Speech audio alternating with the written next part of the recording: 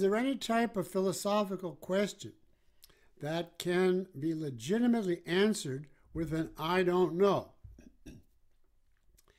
Well, if you haven't studied philosophy, yes, you can answer all of them with I don't know.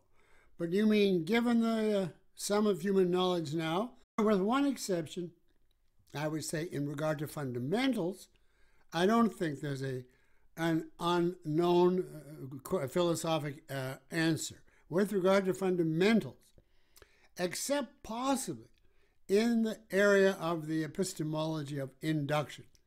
Now, I think we know a lot about that, but I would not say our knowledge of induction is in the same shape as that of deduction, and there may be very important issues still to learn from it.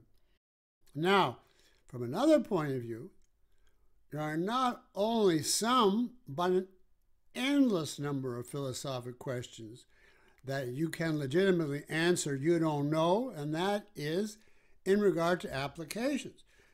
We're constantly finding questions, philosophic applications, that we don't know how to answer and have to think about. This whole series of podcasts is a perfect example. I get asked, I have to make this choice. What values are more important? Is this new law proper? Is this theory arbitrary?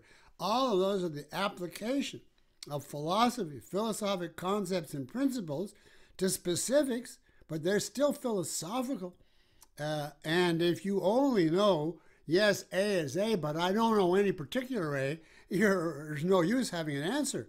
So in that sense, yes, an unlimited number.